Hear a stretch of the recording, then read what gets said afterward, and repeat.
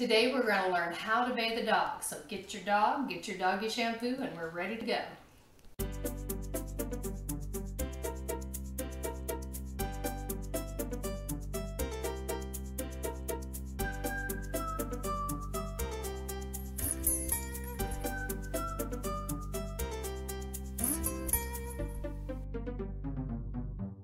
Hello, I'm Renee with Modern Homemakers, and today I'm going to show you how to bathe a dog.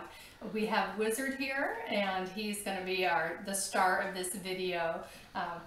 Wizard is going to be 13 this year, so in dog years he's heading up to his 90s pretty soon. This is a way to save some money because, I figure why waste money on taking a dog to have a bath? It's something you can so easily do at home. So whenever you're filling the bathtub, make sure that you don't fill it too deep, like to the dog's belly, just barely to the dog's belly. And this is a great opportunity to clean your bathtub. So make sure, do this when your bathtub is dirty and disgusting. Clean the dog, and then you have no choice. You have to clean your bathtub after that. First off, you're going to need some dog shampoo. Don't use your own shampoo because the pH balance of the dog shampoo is specifically for their skin. It's easier on their skin. You're going to get the water temperature, just like when you're giving a baby a bath, just make sure that water is warm but not too hot or too cold. So Wizard's old. He's in human years, he's going to be 90 this year. But he's been having dogs. I've been giving him baths since he was a puppy, so he's used to this. Now, he doesn't care for a spray. That kind of freaks him out, like a hose type thing. So I just use a cup and get him wet.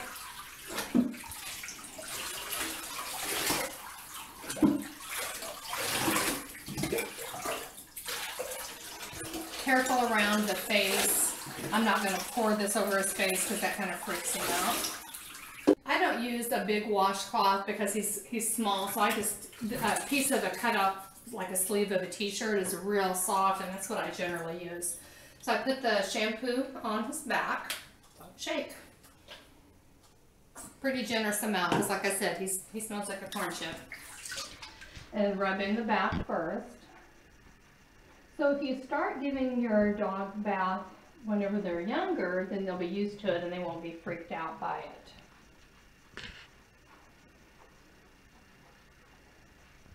I always get, this is lathered up real good on the back, and then on the face, I like to kind of leave this stuff soaking in a little bit, and then it's going to make him smell better. Just kind of around his face, don't get it in his eyes. Now Wizard gets a rash on his feet. He's kind of like allergic to the grass, but I have found one thing you can do is give him a bath, and that gets the oils from those plants off of them, and he doesn't get the rash. So in between things, I will just use like a baby wipe on his feet. Like every day when he goes for his walk, I wipe his feet off with that baby wipe, and he never gets that rash anymore. Because like the vet was telling me, I'll give him a Benadryl every day, which I didn't really want to do, and then I discovered the thing with the baby wipe. So if your dog gets rashes on their feet, which I know a lot of dogs do, or on their belly, just wipe them off every day, and that probably won't happen anymore.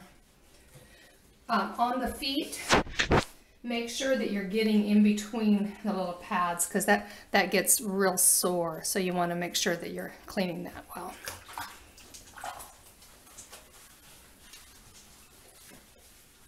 Come on, one more foot, buddy. Stop.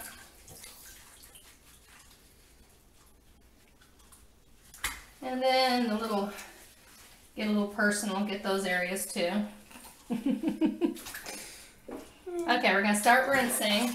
And like I said, if your dog might not mind a sprayer, he does not like a sprayer, so I always just do a plastic glass. Kind of splash under there, get the belly.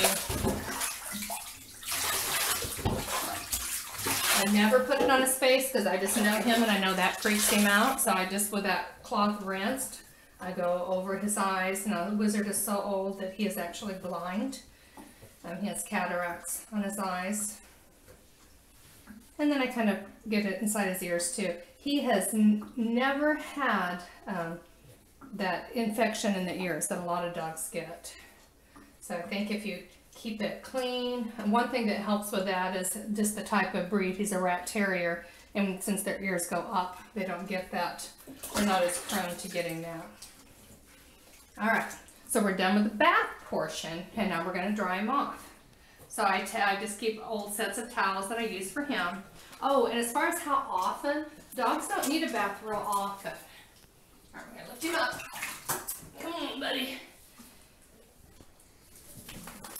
Yeah, try to get him covered before he does that. That's kind of like an irresistible thing. They have to shake. Anyway, honestly, he only gets a bath about once a month.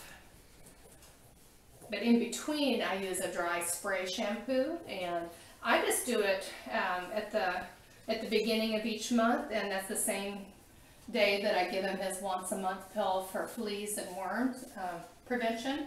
And so I just kind of do those things at the same time. That way I remember that I've got it done. Right, so after, we try to get him good and dry. Try to not let him run around the house too much, although he does like to run around a little crazy after his bath. Then I like to put a little doggy cologne, doggy deodorant on, just, for the sensibilities of everyone's noses. They like it whenever he has this on. Just a little spray. Couldn't really see it. They have lots of different brands of this, so this is just one brand, but I'll have to see your pet supply store. His own special brush, because obviously you don't want to be using your brush on him. I never use this side. This side is for like a dog with long hair. I just use the soft side on him. And I actually kind of brush it around to get that loose hair off. So we're brushing both directions to begin with to loosen up some of that hair, so maybe it won't be on your black pants or on your couch. And this could be done, this brushing could be done throughout the month, with the dry shampoo. So making him scratch his back. And there will be lots of hair on your towel when you get done with this. All right, he's all done. He smells good. Next I'm going to trim his nails, so if you want to watch that video, if you want to learn to trim your dog's nails, I'm going to do that next.